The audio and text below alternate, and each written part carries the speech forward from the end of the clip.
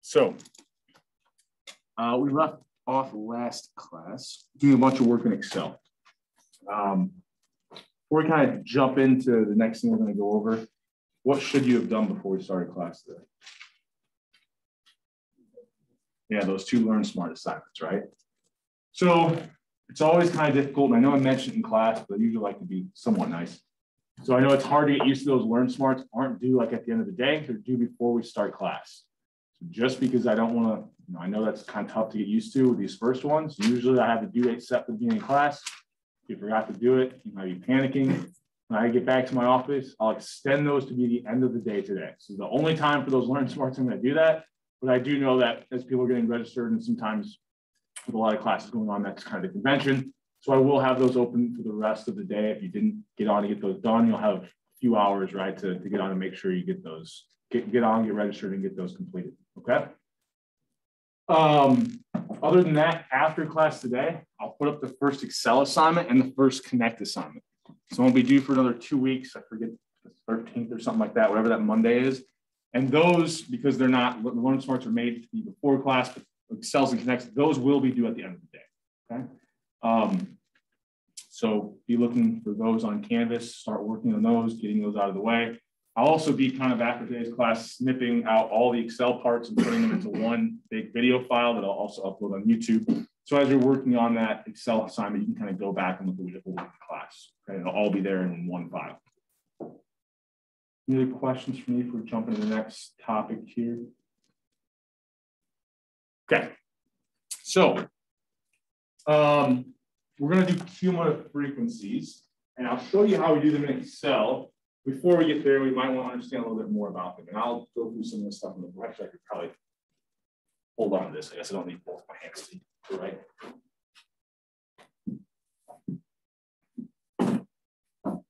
Okay, so let's say we're looking at something that we had before, like a frequency distribution. I'm going to do the number of kids in a household, just to make it kind of easy. I don't know, let's say this is 20. This is 30. This is 40. I don't know, this is 15. Okay. So here's my frequency distribution. I've graphed out, I've put a bar for each one of these responses at the frequency that I saw each one of those responses. So one thing I want to be kind of clear on, because I'll start using some the way I talk, my terminology.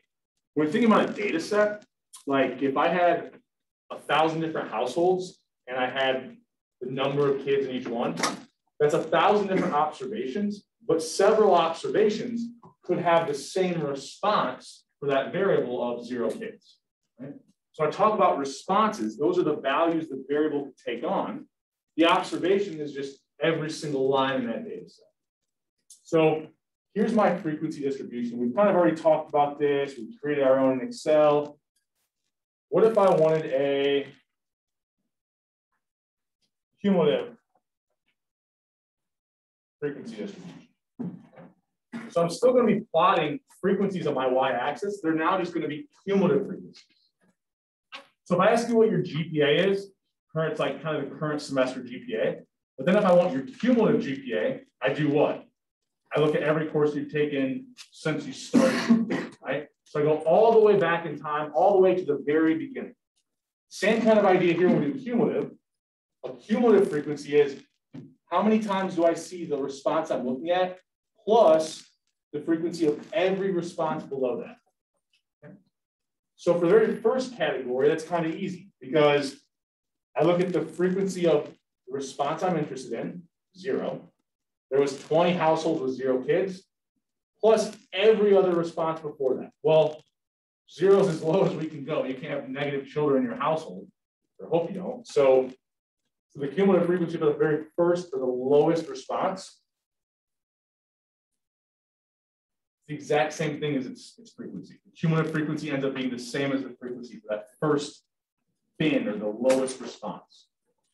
However, for the second one, right, when we say cumulative frequency, it's how many people had 1 kid in their household or any number of kids below that? Well, the only possible response below that would be 0. So we would take the frequency of 1, which was 30, plus the frequency of 0, which was 20, to get that cumulative frequency of 50. Okay? So we're adding up the current response we're looking at, plus every response, the frequency of every response below. So I wanted the cumulative frequency for 2, what would that be? Yeah, right, I would take the frequency of households with 2 kids, which is 40, plus every frequency for every response below that. So 40 plus 30 plus 20. This is not going to be drawn to scale. So I get what, 90 there? And I just keep going ahead and do the same thing, okay? All the way to like the very last number of kids, right? So I don't know, let's say the highest number of kids I could ever see was 20. Another way of thinking about this cumulative frequency, so here, this was like the number of households where I see the response being 2 kids, equal to 2 kids. Here, it's kind of like the number of households where the response is less than or equal to 2 kids, right? It's everything below that current value I'm looking at. You complete that, this one too. So once I get to the highest number of kids, first of all, are there any questions on that before I keep moving? So if I get to the highest number of kids, let's say like there's no household with more than 20 kids. When I get here, my cumulative frequency, what is that going to represent? So remember, it's kind of like saying this. So once we get up to here, it's like the number of households that have 20 kids or less. That's every possible response we can see. So when I add up all those frequencies, I've now counted every single observation. So those should add up to just the total number of observations in my data set once I get to that highest response. Okay. Another way of thinking about this, it's a little bit closer to what we're going to do in Excel in a second, is notice like for this one, how did you come up with that cumulative relative frequency? You added 40 plus 30 plus 20, right? The frequency of that current bin, or that current response you were looking at, plus the frequency of every response or every bin below. What you could also have done is say, well, look, I know that the cumulative frequency here, right, of the response immediately prior to the response I'm looking at, this cumulative frequency should have kind of been recording the frequency of every bin below the one that I'm currently looking at. So I could have taken the cumulative frequency of 50 and just added to that the frequency of seeing 2, which was 40, right? 50 plus 40 would have got me that 90 as well. So I can always like add all the way back, but especially if I have like a high number of bins, it might make a lot more sense to be like, let's say I want to do the cumulative frequency for 3. Well, if I take the cumulative frequency of the response right before 3, that was 90. And then all I have to do is add to that the frequency of the response I'm looking at, which was 3 is the response, and that frequency was 15.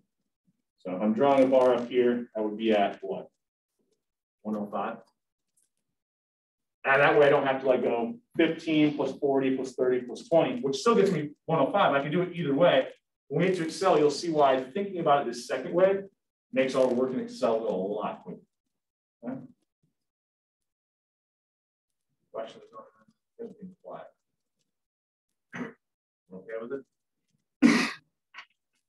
So the book talks about these. Once we have these cumulative relative frequencies, we can graph them into a cumulative frequency polygon, or the book calls them ogives. I've literally never heard that term until I used the book for this class. But it's really, we're just adding up frequencies. And we can do it with relative frequencies as well. We don't have to just, the frequencies, I think it's a little bit easier to think about, but we can do the exact same process, but with relative frequencies. Once we do, we'll end up getting something like this. But let's take a look at how we do this in Excel. And correct me if I'm wrong. The file has it. We did the scatter plot last week, correctly? I showed you how to do that. Okay, I thought so. So let's go to that Indiana sheet. We already created the frequency distribution. Now let's work on doing this cumulative frequency. So I'm just going to move this out of the way. We had all those Indiana universities, a different number of total undergraduates at each one. And now instead of like an easier example, it was like 0 kids, 1 kid. Well, now our responses are just bins, right? But the same thought process, the same procedure is going to work, right? Because my bins are in order of smallest to largest. Right? So if I want my cumulative frequency, and here I'm just going to show you a different example. Let's do my cumulative relative frequency, okay? So if I'm thinking about doing the cumulative relative frequency for this very first bin, what should that be? If we kind of use the same process we were up there up on the board. I said the first response, in this case, the first bin, is always the easiest. So that would be the cumulative frequency, right? It would just be the same as a frequency. If we want the cumulative relative frequency, that would just be the relative frequency had for that bin. But yeah, the first one should be easy, right? We don't have to add up anything, okay? If I want the cumulative relative frequency for this second bin, what do? Well, I take the relative frequency of being in this bin plus the relative frequency of being in any bin below it. Well, there's only one bin below it, so I'll add in that relative frequency. Okay. I then say, okay, what about the third one? Well, I take the relative frequency of being in this bin plus the relative frequency of being in any bin below it. Well, now there's 2 bins below it, so I have to add in 2 more, right?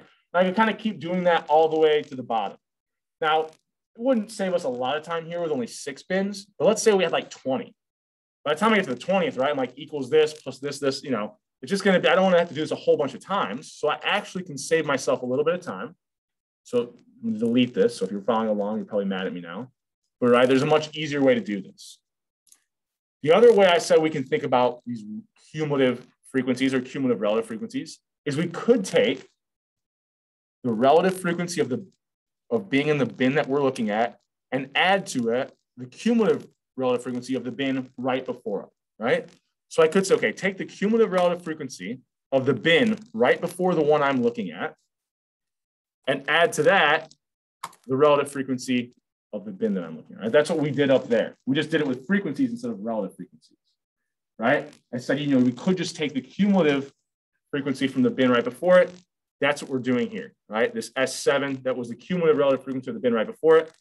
Now, when I copy this down, right, I get down here, notice, okay, it's taking the cumulative relative frequency of the bin right before it and adding to it the relative frequency of the bin we're looking at, right? So only had to enter it in there one time. And now when I drag it down, you know, all my cell references will update correctly. Whereas the other way, right, I had to add in more things each time, and it just took me a little bit more time to do it. But if that way is the way that kind of connects with you, I wouldn't like, if on the homework, I wouldn't count you off. If instead, let's say you would say, okay, take the relative frequency of the bin I'm looking at, add to that, and actually I could shorthand, I could use that sum function, right? I could add to it all of these, right? Okay, whatever. They'll give me the same answer, right?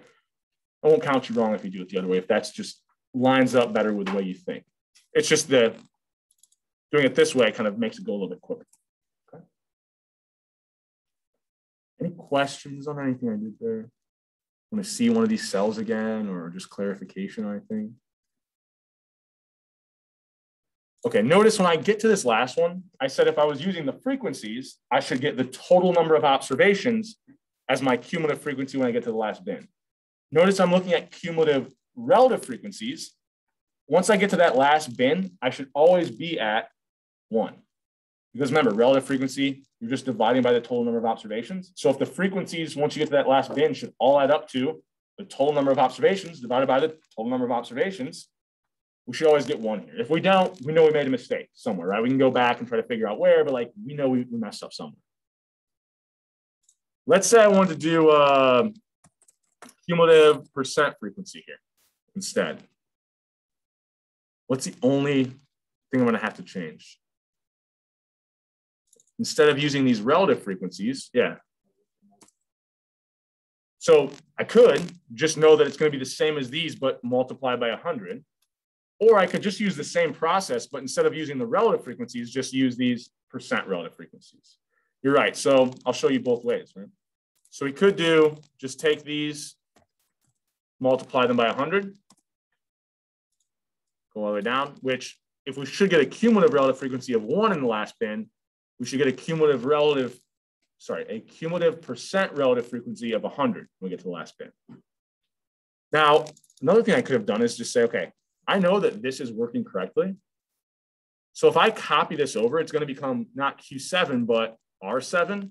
So it's basically just going to be using the percent relative frequencies instead of the relative frequencies. So if I copy this over, it actually should give me all the correct answers by those percentages as well. Notice these give me the same thing. So there's two different ways of doing the same thing there. Okay. Or I could have typed them all in again if I really wanted to. But kind of using this idea of when I, as long as these two columns are next to each other, when I copied this over one column, it updates that cell reference accordingly. Right, so because all these references are using relative frequencies, if I copy them over, the cell references update. So if I go over one column, everything updates to go over one column so that now I'm using these percent relative frequencies as opposed to just the relative frequencies, which that's what I want to do, right? I'm creating this new cumulative percent frequency, right? Instead of the cumulative relative frequency. So if I just copy this over, everything should copy over and give me the correct values. Unless I froze the references, which we didn't do, but. Questions on any of that? Having problems with any of it, or? Yeah. So the concept of you're in a particular percentile, is that just a form of percentage frequency? Is that how they at least calculate how you're in the 85th percentile? It's a little, yeah, it's a little different. If you had grouped data, let me think. If you were only given the data where you could see only the frequency of the bins, you couldn't see like the original data that was counted, you would have to come up with your percentiles based off of this. These like testing companies like SAT and stuff, we're actually going to do percentiles probably Wednesday, maybe not till Friday, but we'll talk about if you had a limited data set, how you would do percentiles of that. And then eventually we're going to get to talking about if we had a large enough data set, we could actually look at the distribution and back out what values would be like the 95th percent cutoff. So we're a ways out from that till after the next exam. But yeah, if you only had the data presented to you in these bins, this is how you would come up with those. Yep. Hopefully that's not the only data you have, but yeah.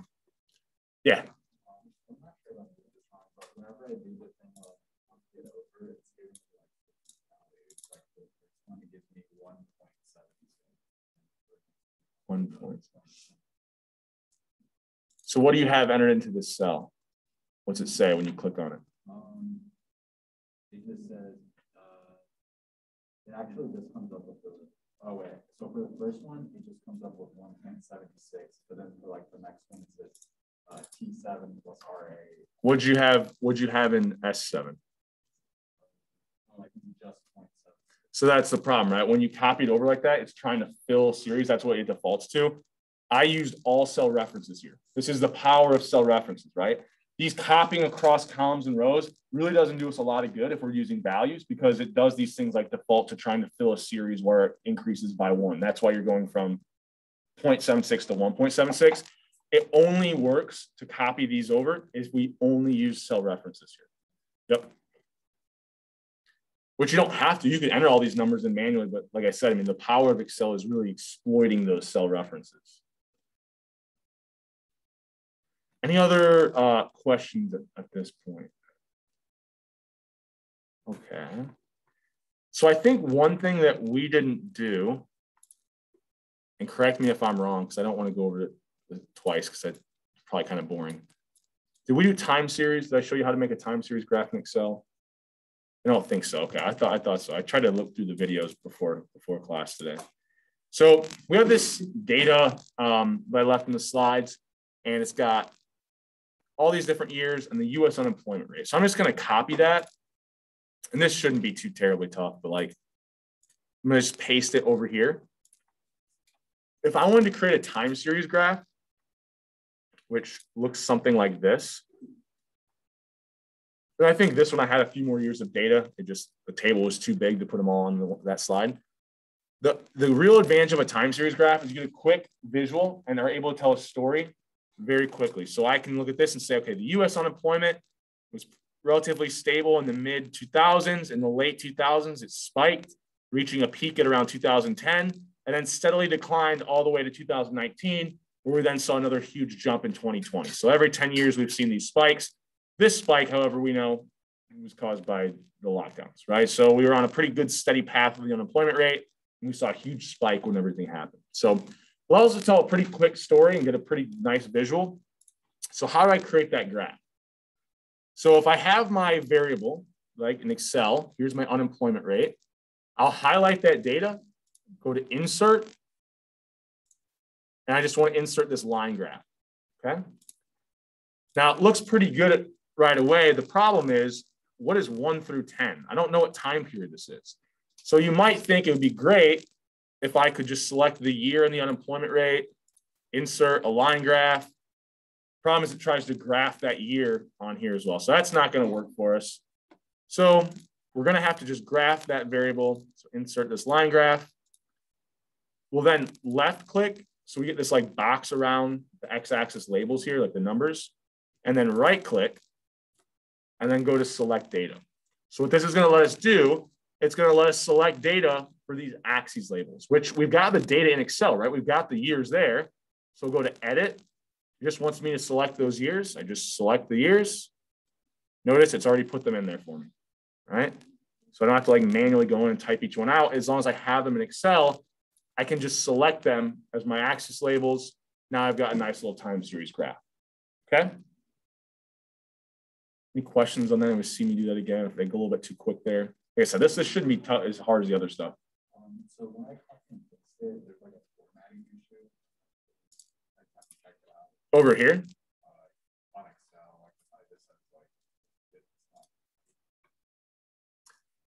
not. Oh, why would it do that? Let's think. So if I are you using the PowerPoint or a PDF? So that's why. You'd have to copy and paste these from Microsoft programs. Yep. I know it's a pain. I wish that you could copy and paste things easily from PDFs as well. Causes me a lot of headaches. Any other questions? So I'm going to just relabel this as the United States because that's their unemployment rate. And then I'm going to make up one for Canada so I can show you something else. I was too lazy to go out and grab Canadian data. So let's say, I don't know, I make something up and you really don't have to like copy this. It's, I think you'll see that it's not that tough once we get to it. So if I had like two countries and I want to put them on the same graph, I'm going to select the labels, right? US and Canada, select the two variables, right? US unemployment, Canadian unemployment, insert a line graph, and it'll put them on the same graph, right? Now, because I selected the labels, it also puts this nice little legend down there.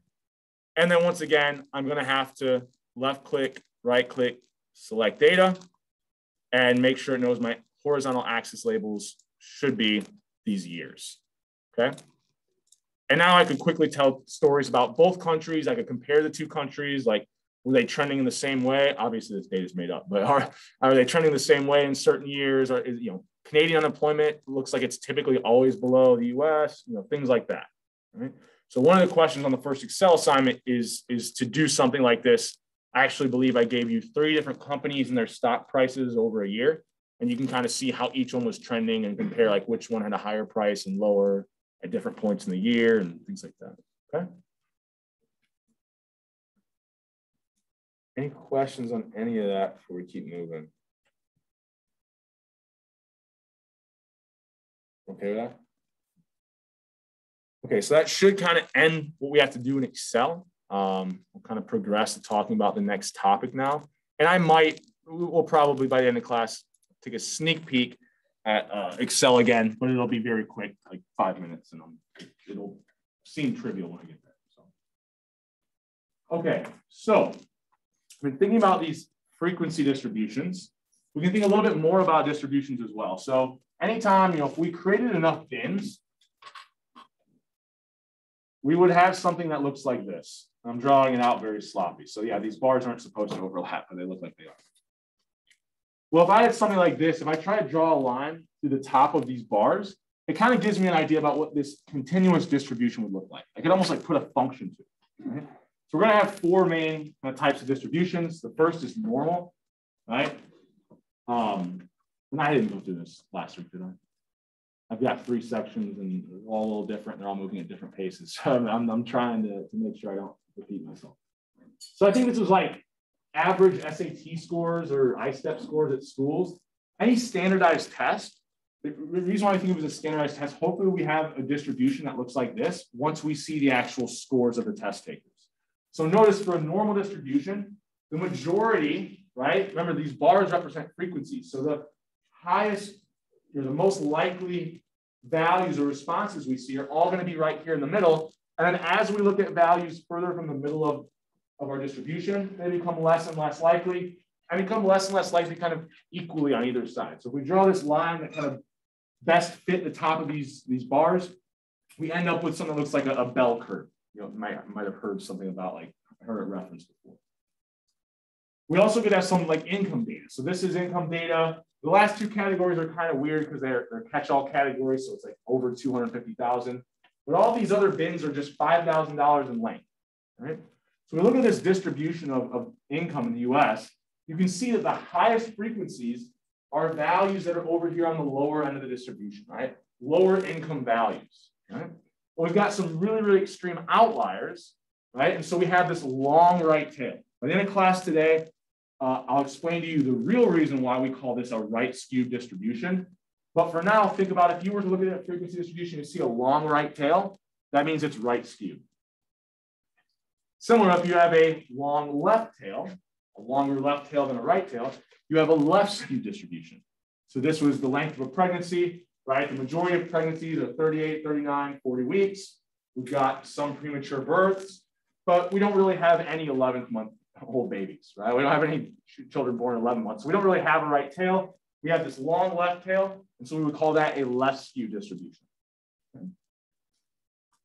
I think a more interesting one, but it really relies on you to like notice it and then try to figure out why it looks like this, is a bimodal distribution.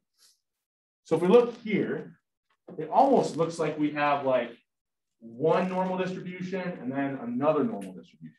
So this is body mass or weight. So why might we end up with like 2 normal distributions if we just took a sample and plotted the weight of the individuals in that sample? Yeah. Yeah, right. If we looked at the female weight distribution, that's actually right here. If you look at male weight distribution, that would be right there. So usually if you see a bimodal distribution, there's a characteristic in your data set that's like causing there to be 2 very different groups.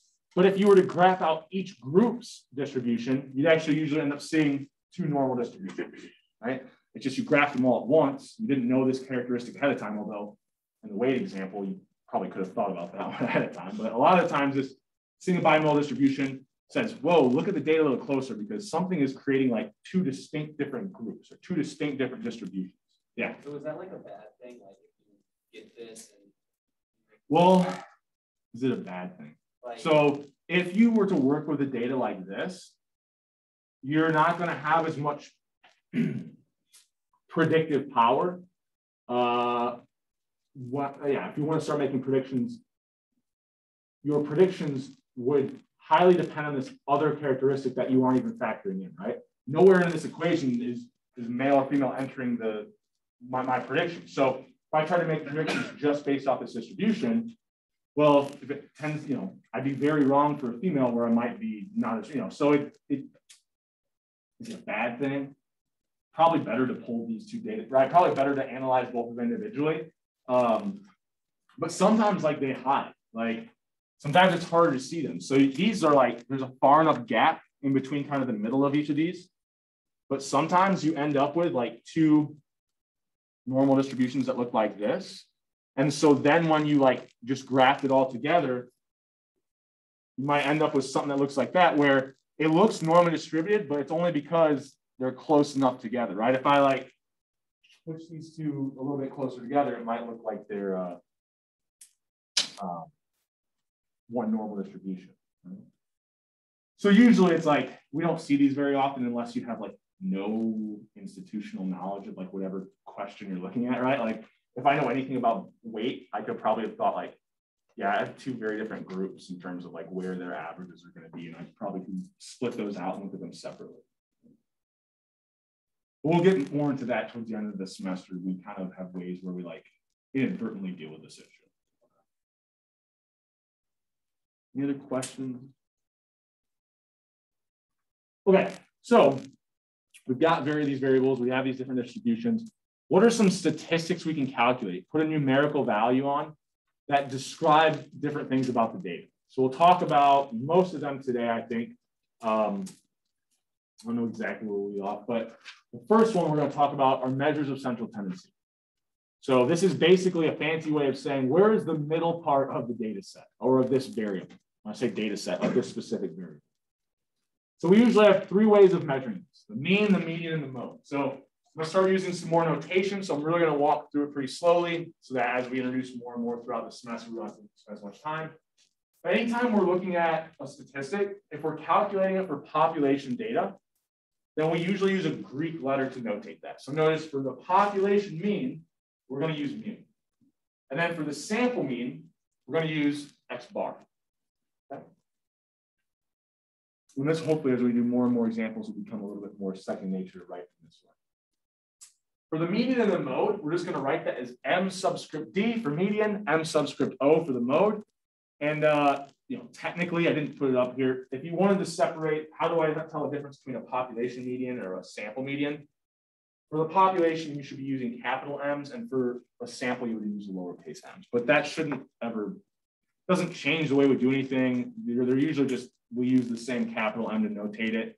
And I'm not going to like ask questions on it, or nothing's going to hinge on that. But that is something I guess I should do.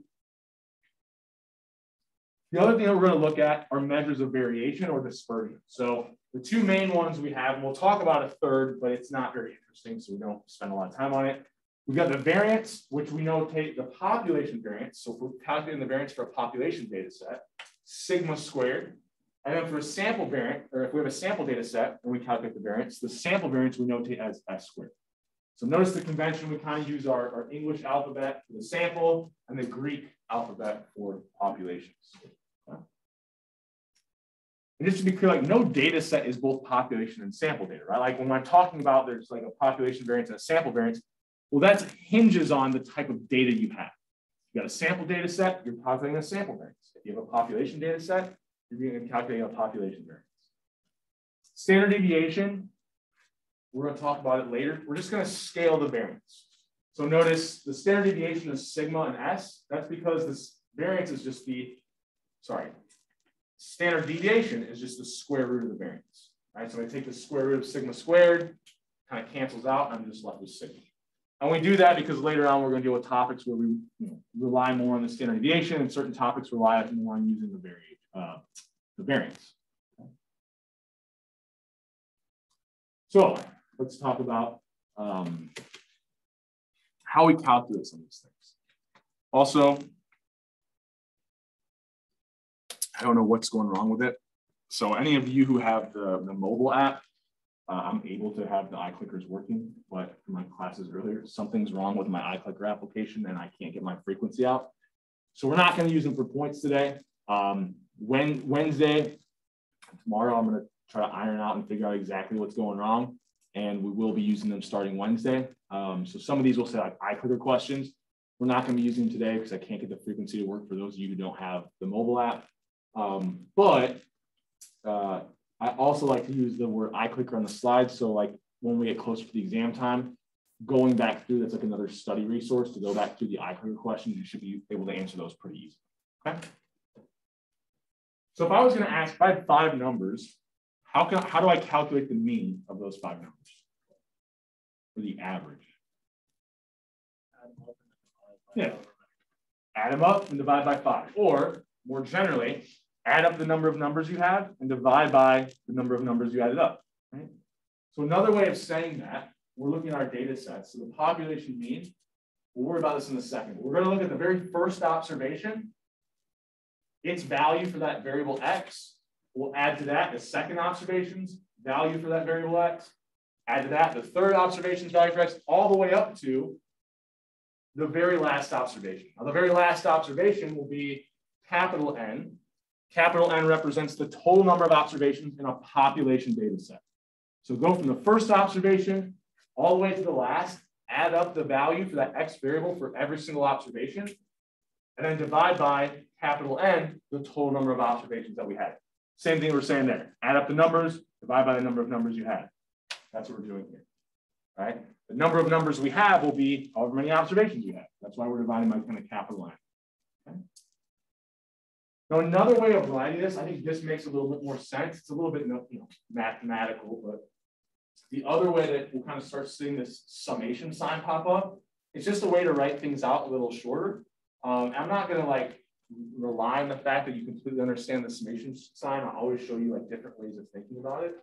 But what we're going to do is a summation sign, this big capital sigma is going to say, start at the first observation, do whatever I have on the right side of this sum sign, which is basically just take the value for that x variable from the first observation, and then add all the way up to this capital N. So all the way up to the last observation in the data set, and add all those x values together. So that summation sign is basically just saying this, right? Take the x value from 1 all the way to n, add up every single observation's value for x. And then, of course, divide by the total number of observations, or total number of numbers that we're adding up. So usually, probably have heard this called like an average. We'll try to like use the term mean, because that's the technical term, but those are kind of like the same thing. We also have the sample mean. The notation looks a little bit different, but it's the same process, right? So it's just now, instead of going from 1 to capital N, we're going to lowercase n, where lowercase n represents the size of my sample data set, right?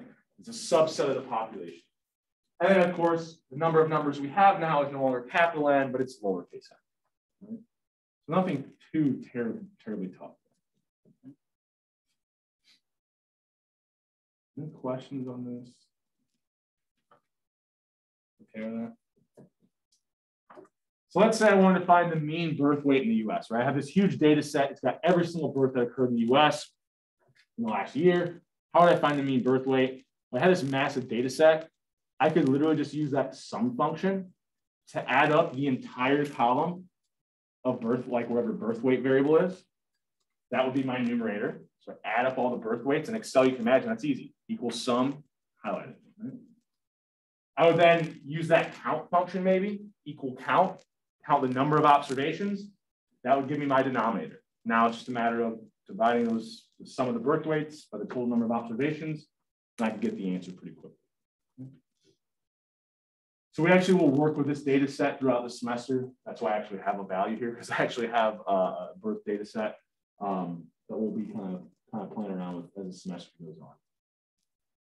Any questions on the mean? This is for a lot of you, it's probably some review, and I'm sure you've calculated an average in class before, right? We're just kind of putting it in the context of a data set. Okay. So what if I wanted to find the mean points scored for this data set, right? I've got some game. It was played 7 times, could be basketball, could be boggle. I don't care. Got points scored over here. To find the mean, I would simply do what? 20 plus 35 plus 15 plus 18 plus 28, right? And then I would divide by the total number of observations, which here I have 7 games. Right? It shouldn't be terribly tough. So usually I would then kind of ask a sample and I-clear question here. I've got a different data set, 7 observations still, but now we're looking at commute times. It's just a little bit different math, right? I'm still doing the same process. I add up all the commute times. I would then divide by the total number of observations, which is 7 here. Usually would give you some answers, potential answers to answer, and then kind of show you how you would actually calculate it. Okay? So this will be kind of like how we would go through things on Wednesday with an I-clear question. This would be kind of the I-clear question. Now, what if I, as one of the responses up here, had 15? Why can you rule 15 out right away just looking at this small data set? Yeah. Because none of the commute times are 15 minutes at all. So my mean could be 37.5. I think you're thinking it right, but a little bit differently. Not only is 15 not one of the commute times I see, it is, sorry, it's lower. It's outside the range of the variable, right? The variable only takes on values between 20 and 90. I'm looking for the middle point of my data set. So it should be somewhere in between the highest and the lowest value, right? It would be like, you know, if nobody's driving, if everyone's driving more than 15 hours, how the hell is the average commute time 15 minutes, or everyone's driving more than 15 minutes? How could the average be 15 minutes, right? It's everyone's driving longer than that. I'm looking for the middle point, right? So anything less than my minimum or greater than my maximum makes absolutely no sense, right? In terms of being a mean, a median, or a mode. Any measure of central tendency for my data set.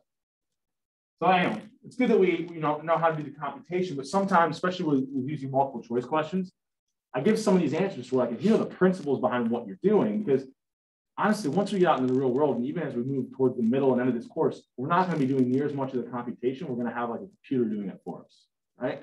And so we need to make sure that we know when like something was entered in correctly and the computer is giving us a completely bogus answer. If we can't even think about the concept of the mean is somewhere in the middle of the data, then maybe the computer spits out this 15 and we don't even think twice about it, right? But if we know the minimum and the maximum of the data set, we know the mean should be somewhere in between those two. So how do we calculate the median and the mode? So the mode's pretty easy. It's the most frequent response, right, for that variable. So whatever outcome occurs the most. So if I'm looking at a frequency distribution, why would that help me find the mode pretty easily? If I have a frequency distribution with the bars, where's my mode going to be? Well, or whichever bar is the highest, right? If there's a tie, then yeah, I would have an issue. But whenever the highest bar is, like over here, right? The most frequent response was 2. That's our mode. Okay? I want to find the median. That's going to be the observation that exactly splits the data in half, so that 50% of the observations are greater than the median. 50% of the observations are less than the median. So what's the easiest way to find this? Well, if I'm doing it by hand, I have an eraser there. I'm doing this by hand.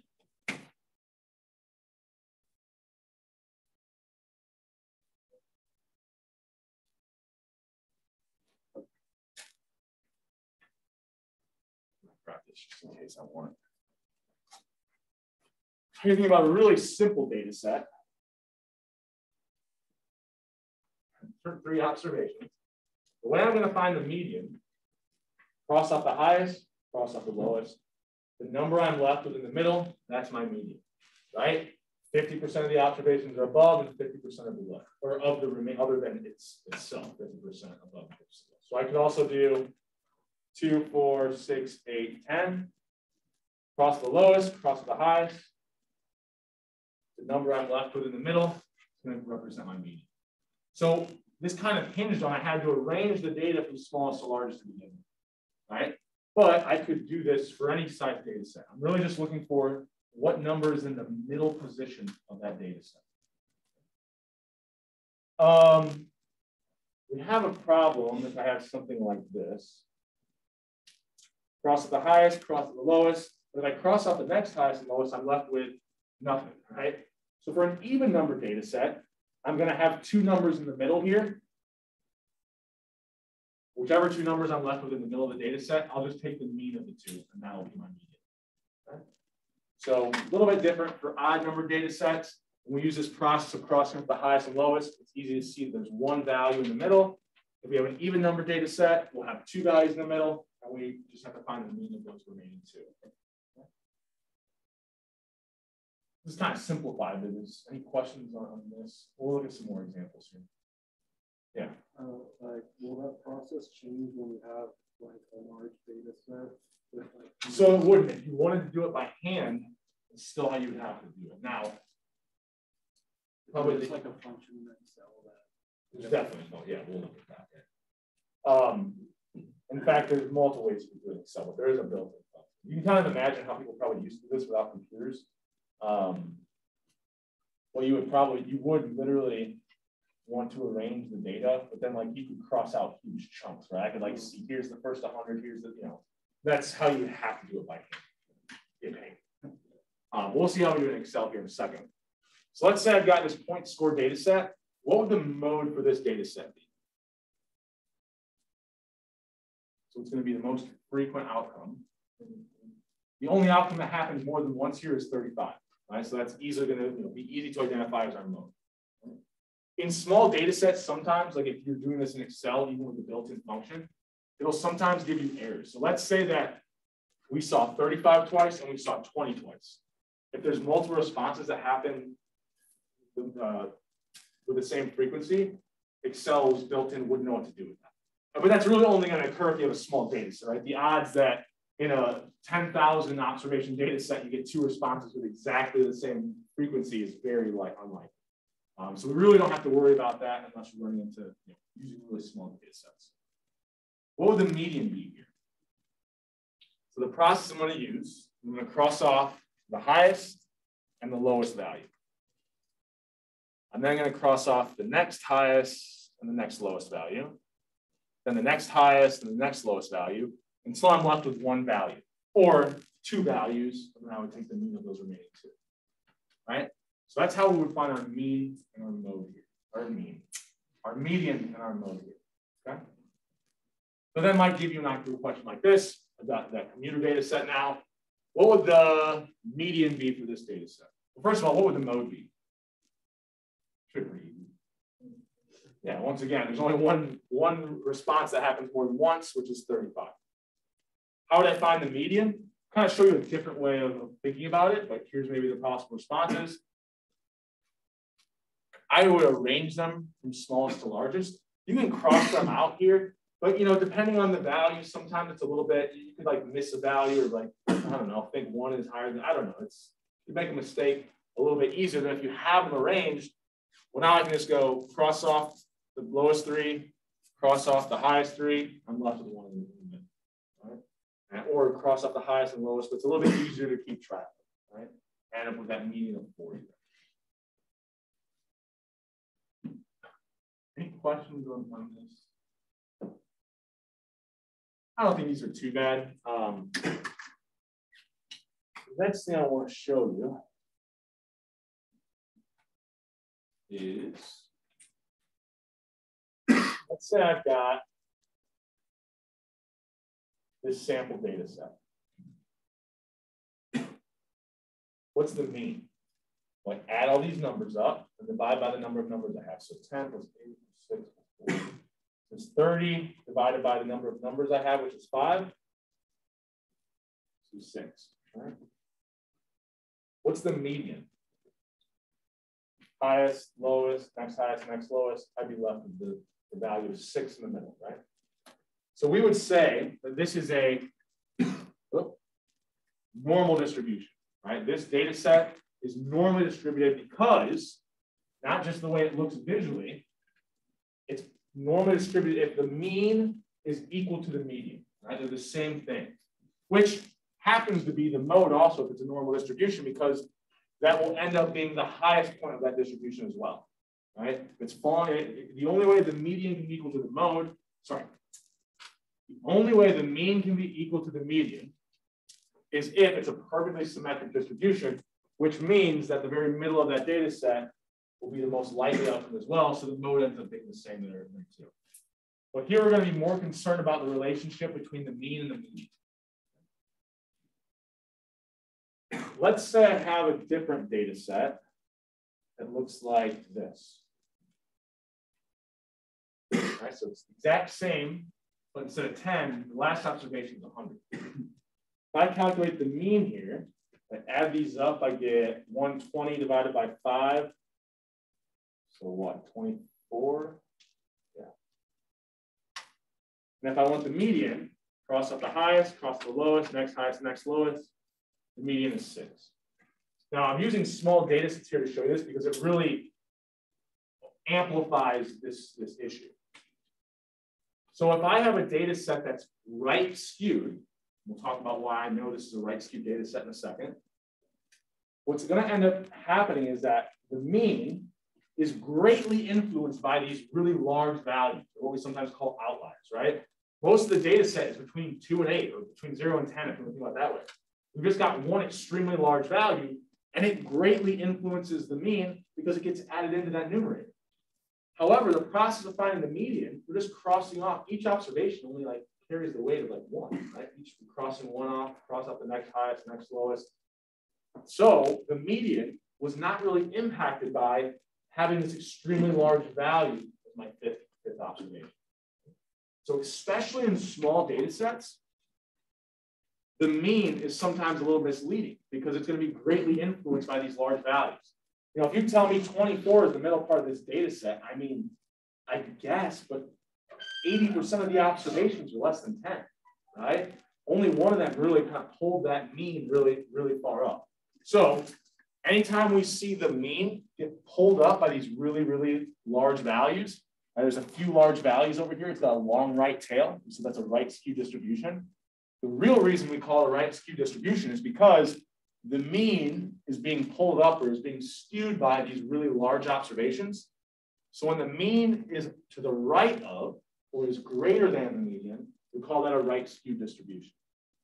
I don't think that's in the slides exactly what we said, but so it might be a good thing to write down. But if we've got, right, the mean is greater than or to the right of the median, we've got a right skew distribution.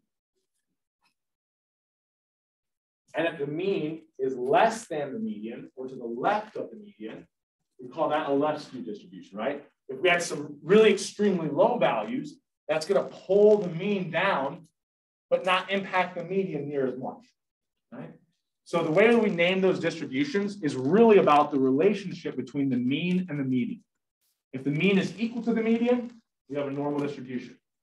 If the mean is the right or greater than the median, we've got a right skew distribution. If the mean is less than or to the left of the median, we have a left skew distribution. Okay? So I could see no visual, and as long as you give me the mean and the median of a distribution, I could tell you what its skew is, right? Just based off that relationship. Any questions up to this point? So we'll 20 minutes. Okay, we'll go a little bit longer than that. I'll show you like 5 minutes from Excel. So the next thing we're going to talk about is not where the middle of the data is, but now that we know where the middle point is, how much does the rest of the data vary from that middle point? Okay. So the first one we're going to talk about is the range, which I don't know, is not overly interesting. The range is just going to be the difference between the smallest and the largest value in a data set. Okay? So if I'm looking at this data set up here, what's the highest value? 90. What's the lowest value? 20. The range is just going to be the difference between the two, so 70. Okay? It's a place to start. I mean, we would say, you know, a data set that has a range of 10, there's less variation than a data set where the range is 100. But the problem with the range is going to look something like this. Let's say I had 100 observations and the values were 1 and it increased all the way up to 100. My other data set looks like this. All 1s and then 100. What's the range of both these data sets? 100 minus 1. So the range would be 99. But these are two very different. There's way more variation in this data set than there is here. This data set has 99 observations that otherwise look identical, and then one that's 100. This one has values all over the place. So the range isn't going to be able to like capture all of the variation. We're not do a very good job of it. Right?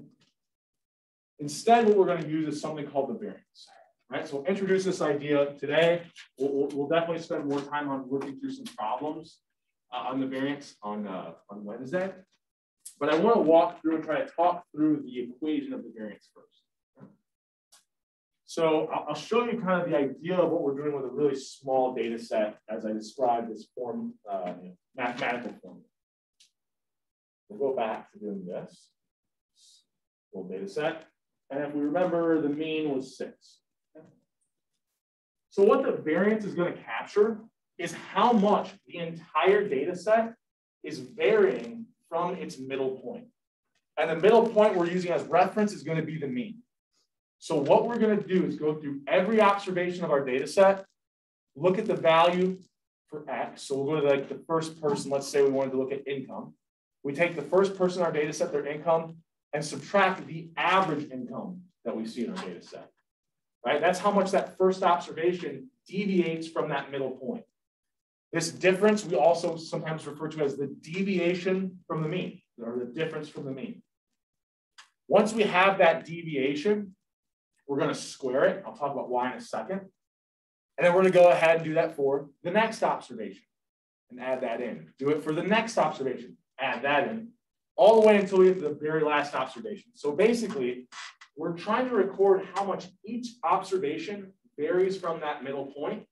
We'll add all that variation up, that's our numerator, and then we'll divide by the total number of observations. I'll talk about why we do these things here in a little bit. But the process of what we're going to do is going to look something like this. And you can break this down into multiple steps, which I'll do here, but if you want to consolidate some of them, you can.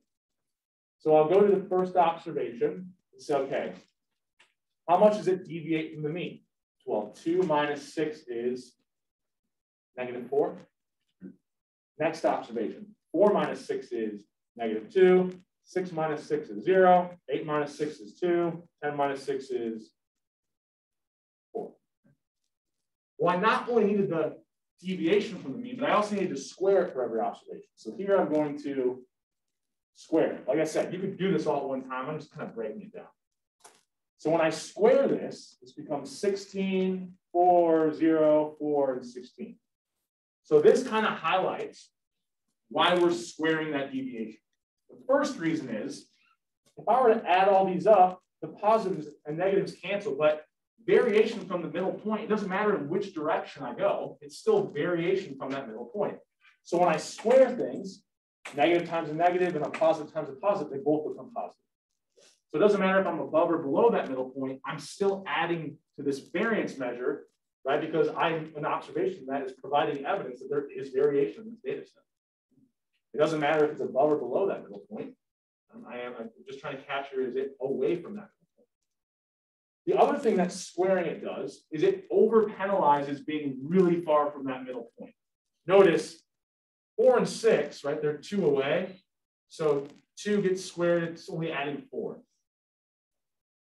2 and 10 are 4 away, but instead of like just adding 2 more, when it gets squared, it goes from 4 to 16, right? So when you square something, it starts making that number quite a bit larger, right? The larger that number is, right? The example I always usually give is, if I look at 1 and 2, when I square 1, it's 1. When I square 2, it's 4. So when I square these numbers, it's really going to start over penalizing, being further and further from that mean. The next step, I would add all these up and then divide by the total number of observations I have. So what, this is going to be 40, and then I divide by, I've got 5 numbers. I've got my population variance here is 8. Yeah. So that's kind of just the computation side. And it kind of helps me show you some of the reasons why we're squaring it, right? The other thing I want to point out is why we're dividing by n. So this kind of relates to the mean as well. I'll do it over here. When I was calculating a mean, when I'm adding up all these values, and I'll do a simple one. So let's say I had 3 numbers, right? I want to find the mean. This is what it would look like, right? Another way of writing this mathematically would look something like this. Huh? So each number, when I'm calculating mean, what I'm really doing is I'm weighting each one of these observations by exactly 1 out of however many numbers I have. Right? When I have n numbers, basically everything is being weighted by 1 over n, 1 over however many observations. So each observation is carrying the exact same weight. Same thing with the variance. Every observation is adding a different numerator to that variance, right? This observation is evidence that there is zero variation in the data, right? Because it's exactly equal to the mean. So it's adding literally 0 to that variance. These observations have less, or kind of evidence of less variation than these two observations would, right? So they're adding a smaller amount to that variance numerator. However, when we're dividing by n, we kind of do a similar thing as I did over there for the mean. We're really dividing by n is kind of like each one of these observations deviation from the mean squared is being weighted exactly the same, 1 over n, right? So each observation kind of carries the same weight. Some are evidence that there's more variation in the data set. Others are evidence that there's less variation, but we want to add them all up because we're concerned with the variation that exists across the entire data set. Right? Questions on any of that? We're okay with this? At least as an introduction to the variance, starting to think about it. What would a data set look like if I had a variance of 0? Yeah. All sixes? Well, yeah, if it was this, yeah, all the same number, right? Basically, every observation would have to add a 0 to that numerator, which would mean every observation is not any different than the mean, which would mean every observation has to be the exact same number. Okay? So the lowest we could ever see, right? A data set with no variation, all sixes, all ones, all whatever, would have a variance of 0. So that's the lowest we could ever see the variance go. The variance will never be negative. Think about it, because the lowest I can add is a 0. Once I square this, I'm either adding 0 or some positive number. So the variance is always, I mean, and we're never going to deal with data sets that have a variance of 0 because that's a very boring data set. Like, what can I draw from like the fact that every one of my data is has the same income or has exactly the same weight or height or whatever variable we're looking at. So more often than not, in practice, we're always going to have a positive variance. The variance will always be positive. All right. So I'll show you one more thing and kind of save this for next class. So the sample variance is going to be the exact same thing. I still look for the deviation from the mean and square it for every observation and add them all up. But because of, once we get to things like confidence interval and hypothesis testing, so later on in the semester, the sample variance is going to not accurately capture, even if we could observe both the sample and population variance, it's not going to be accurate to what the actual population variance is because it has a smaller number of observations, right? And you can think about it this way: if I, if I divide by something by 2, or I divide it by 4, when I divide it by that larger number, it's always going to drive. If I get the same numerator on top, it would drive the variance down if I have a higher number of observations. So what we're going to do to kind of safeguard ourselves, or like err on the side of caution, so to speak, because that's what we'll be doing once we get to the confidence intervals. The sample variance we calculate by dividing by n-1, right? So if I divide by n-1, so if I were to calculate it normally, maybe I divide by 50. But when I divide by 50 minus 1, so I'm dividing by a smaller number, that's going to make the sample variance actually a little bit higher, a little bit inflated. And that's because we're trying to err on the side of caution once we get to things like trying to make predictions about using confidence intervals and hypothesis testing. So the reason why we're doing this doesn't show up until after the first exam. But for now, we just need to know, like, this is how we compute that sample variance, right? So until we actually get there, it probably won't make a whole lot of sense, but there is a difference between the population and sample variance. And the units will be just whatever the units of the variable that we're using are, right? So if it's income, it's going to be dollars. If it's height, it's going to be inches or centimeters or whatever. Nothing too crazy. So I broke down the steps. Like, I know I said them and I showed you kind of how we do that up here. But here's kind of just a way of thinking about them, writing them out. So first, we got to find the population mean, right? The variance is the measure of how much the data set varies from its mean. Well, first we have to know the mean, right? Second, we're going to look for the deviation of each observation from that mean. Third thing, square up all those deviations. And then the final step, add up all those deviations squared and divide by n if it's a population data set, n-1 if it's a sample data set. Okay? So, where we got in time? And yeah, I want to get some of this out of the way so we can save some more time next class to work through some examples. So, this is how we're going to calculate the variance. One more thing I want to kind of make sure we go over today is the standard deviation. It's not that hard.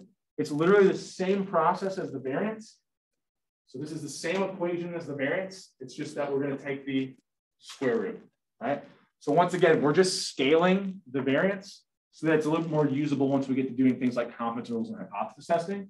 So we've got sigma and S representing the population and sample standard deviation. And that's because it's just the square root of our population variance and population sample variance, which was sigma squared and S squared. So we take the square root, squared kind of squared and squared cancel. If you actually like, right, if I take the square root, that's actually like saying 2 to the 1/2, which is actually like saying sigma to the 1, which is actually just sigma. You don't have to know how to do all that, but that is what it is. We're just taking the square root of cancels. So if we've got a variance of 100, our standard deviation would just be the square root of that, or 10. So the standard deviation should always be smaller than the variance as long as the variance is above 1. There's some goofy things happen if we have examples where the variance is less than 1. But for the sake of what we're doing in this class, we'll kind of always be using things that are above 1 for the variance. Mention this. We'll save this example for next class. But I want to end kind of showing you a couple like quick and easy things in Excel that'll help you, give you everything that you need to get through that first Excel assignment. Okay, so I put this grade data, if I can find it, up on Canvas. You don't really need to follow along here. You could probably watch me do this or take a couple notes and you'd be fine. So I might have this huge data set. So I've got like, well, first of all, we talked about using this last week, but if I use that count function, it just counts the number of observations that I have. So I'm going to go click on that first cell, Control Shift or Command Shift on a Mac, hit the down arrow, hit Enter. I got 431 students in the grade they received in my business stats course, right? So I could also do things like find the median, the mean, and the mode. Excuse me. And I don't have to do this by hand. So unfortunately, Excel doesn't line up with what I told you earlier, and it calls the function for the mean average, right? So, I say we should be using the terminology of mean, and then we go to use Excel, and they make it for the masses and not for a stats course. So they call mean average, right? That's the built-in function. So all we have to do is select that variable, hit Enter, it adds all those numbers up, counts the number of numbers, divides by that total number of observations, and it does it all for me. Right? Now, I'm showing you how to do a lot of these things in Excel because I want you to be able to apply it, and that's why I have these Excel project or homeworks or projects. But obviously, on the exam in class, like I can't provide all of you with a computer. I would love it if they gave us a computer lab for the stats course, but they don't. So you're still going to have to know how to do this by hand. Now, obviously, I'm not going to give you a data set with 431 observations, right? So I'm going to keep them small and it'll be manageable. But you can see when I do want to go work with big data, I don't want to find the average, this mean by hand. The median, we talked about it earlier, right? This is going to be a nightmare if I have a lot of observations. Well, there's a built-in median function as well. All I have to do is select this. It's coded in the background so that it sorts them for me and finds that value that's exactly in the middle. Okay? Yeah. So on the test, are we expected to know how to do it? Like, are the tests going to just be asking us how to do it handwritten? Yeah. So on the test, I'll ask you to find the median. You don't have a computer in front of you, so yeah, you'd have to do it by hand. Yep. And I would say the first third of this course is more like that, more based on computation. We are going to do some computation in the second third, but it's less like it's less obvious that it's harder to do it by hand than to use Excel on that second third. There's actually like a lot of good principles that you'll learn by quote unquote doing the computation. You're not really, I don't know. You'll see when we get there. But yeah, for the first third, there's probably a little bit more computation. And there's some things that once we get to the exam, I'm gonna be like, man, if I knew how to do this, or I know how to do this in Excel, it'd be a lot easier to do this in Excel. Like I said, we could have a computer lab. I'd love it, but So let's do the mode, equal sign mode. You just select the variable, right? Like I said, this isn't going to take long because these are all pretty self-explanatory, right? You just select the variable and then call the function of the stat that you want to find, okay? The other two that we'll end on, and it really shouldn't take much time at all, oops, is the variance, which we just use var.p if you're calculating a population variance. Var.s divides by n-1 and calculates your sample variance for you. So we'll treat this like population data because it's every student I've ever had. So we'll select this, we get the variance there, standard deviation, STDEV, and then .p for population or .s for sample. And I think I've got a slide that I'll probably go through next class that has these all like on one slide as well. I just wanted to kind of show you how easy it is to come up with these descriptive statistics pretty quickly, right, in Excel. There's no more questions from me. We'll probably end there. We'll pick up, do some more examples on calculating variances on Wednesday. Bring your iClickers. We should be using those on Wednesday for points. Other than that, you'll see the first Excel and Connect assignment. I'd start on those as early as possible if I were you. What was the